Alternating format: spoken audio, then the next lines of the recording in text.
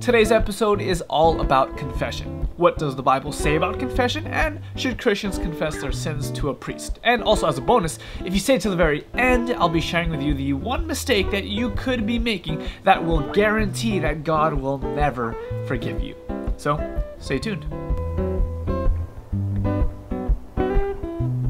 Hey everyone, welcome back to my channel. My name is Justin, and you are watching That Christian Vlogger. Babboon Man on YouTube writes in saying that at times it can be a little bit awkward when he goes into the confessional and wants to know how he can feel more comfortable sharing with the priest everything. Great question, let's dive in.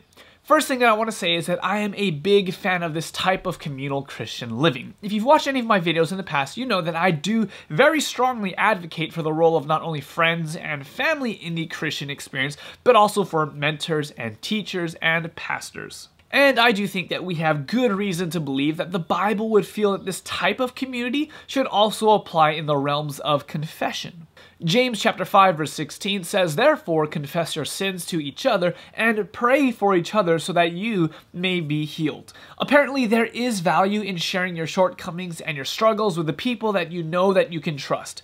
Now it is true that this verse is more accurately intended to be about prayer for those people who are sick, but I do believe that this verse could also apply to the wisdom of confession in general as well. I have had many moments in my life where the support and the encouragement and the love that I really just needed to overcome a particular struggle in my life, it came pretty much as a direct response to me opening up to a friend. So I would say that if you're struggling with a particular area in your life, being vulnerable with someone that you know that you can trust and asking for not only their support and their prayer and their advice, then, I think that this is actually a really good idea. But what about confessing our sins to a priest? Well, many of you guys might be surprised to learn that the Bible never mentions that we are supposed to be confessing our sins to a priest, or at least not how we see it on the movies. Many times in the Bible, 50 times in the ESV to be exact, we are pointed towards confession as a duty for followers of Jesus. For example, Proverbs 28:13 says that those who conceal their sins, they won't prosper, but the one who confesses and renounces them will find mercy. And also 1 John 1:9 does say that if we confess our sins, then God is going to be faithful and just to forgive us our sins and then to cleanse us from all unrighteousness.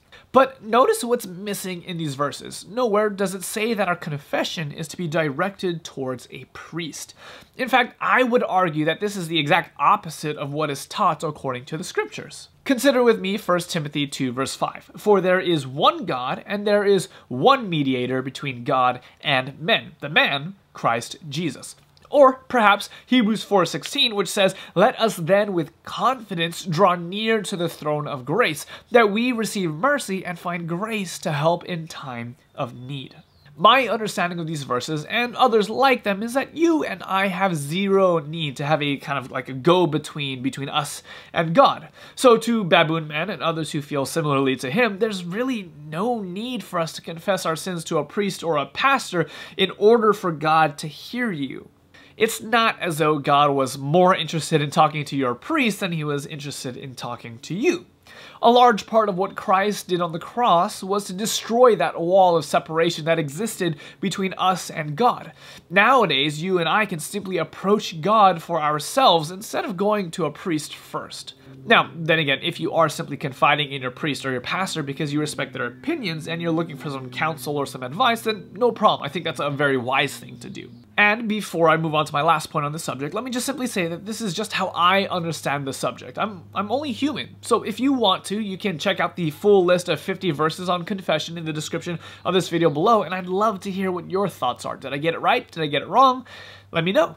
So, what is the mistake that you could be making? What could you be doing that would guarantee that God would never forgive you? The answer is actually quite simple. Forgiveness. In the prayer that Jesus modeled for us, there is an often overlooked phrase regarding confession and forgiveness. Jesus said, "Forgive us our sins as we have forgiven those who sin against us." In other words, Jesus is giving us just a glimpse into how grace works. God promises to forgive us whenever we slip or fall. 70 times 7 times, Jesus will offer us grace and redemption, and this much is pretty much guaranteed. However, if we, after receiving grace and forgiveness from God, then will turn around and then refuse those who have wronged us, and we refuse to forgive them, if we don't have the ability to pass along that grace to the people who have hurt us the most, then the Bible does teach us that our confession may, in fact, just be in vain. Hey guys, thanks so much for watching this video. I hope it was not only inspiring, but challenging as well. If you've enjoyed this video, I want to invite you to partner with me and to become a patron.